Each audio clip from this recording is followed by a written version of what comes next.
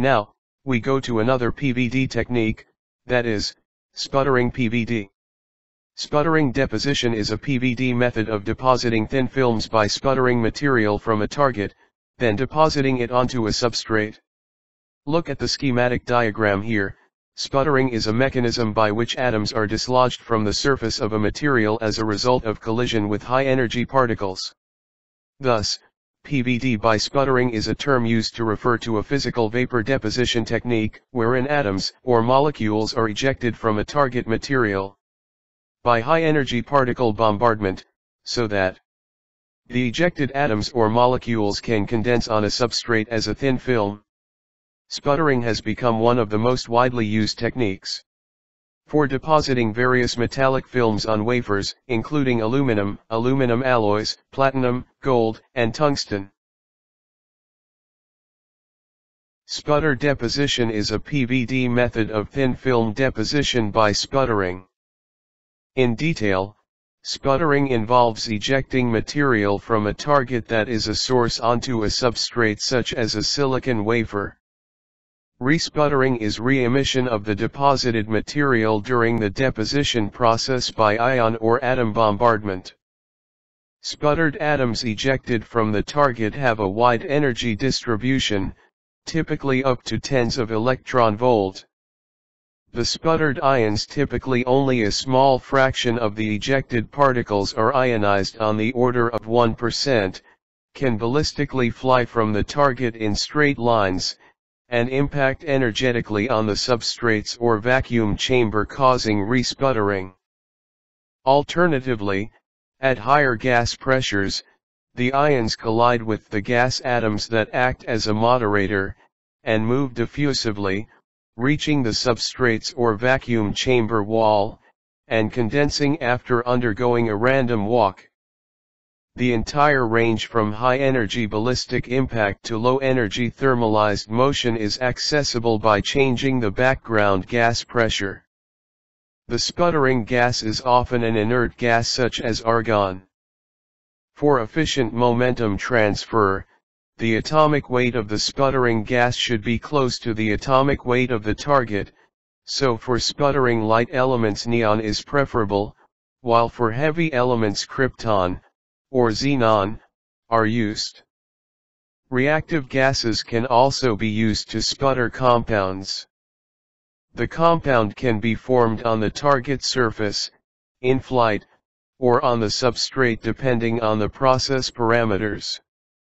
The availability of many parameters that control sputter deposition make it a complex process, but also allow experts a large degree of control over the growth and microstructure of the film.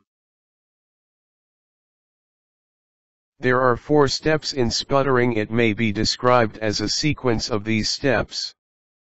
First, ions are generated and directed at a target material.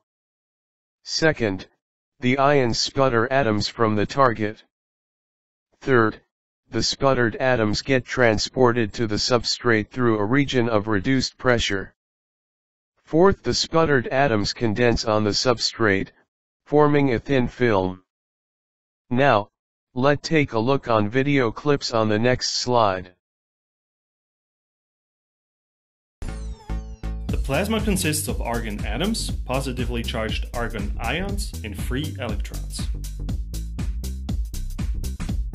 Positively charged argon ions are continuously generated by electrons hitting the argon atoms.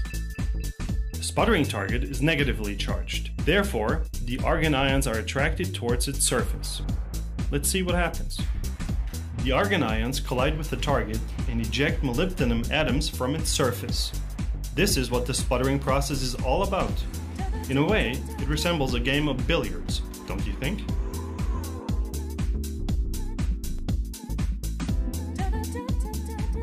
Layer by layer, the ejected molybdenum atoms are deposited onto the glass substrate opposite the sputtering target. But let's go back to the target material. No metal can be made 100% pure. Iron or chromium impurities in molybdenum target. Now, we will focus on variation of sputtering PVD. As mentioned earlier, sputtering PVD consists of ion beam sputtering, reactive sputtering, gas flow sputtering, high power impulse magnetron sputtering or high PIMS, and high target utilization sputtering or high TUS. Ion beam sputtering, or sometimes being referred as ion beam deposition or IBD, is a thin film deposition method that produces the highest quality films with excellent precision. Also referred to as ion beam sputtering or IBS, it's a process that's used when tight control over film thickness and stoichiometry is needed. So, how it works? Look at the schematic diagram here. During the ion beam deposition process, an ion source is used to sputter a target, and the sputtered material is deposited onto a substrate. The ions possess equal energy, making the process monoenergetic and highly collimated.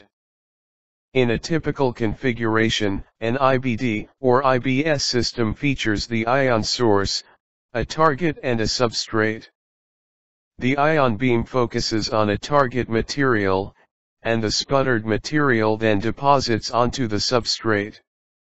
The configuration may also include a second grid ion source to be directed at the substrate, to provide for ion-assisted deposition. In reactive sputtering, the sputtered particles undergo a chemical reaction before coating the substrate. The deposited film is therefore different from the target material. The chemical reaction that the particles undergo is with a reactive gas introduced into the sputtering chamber such as oxygen or nitrogen.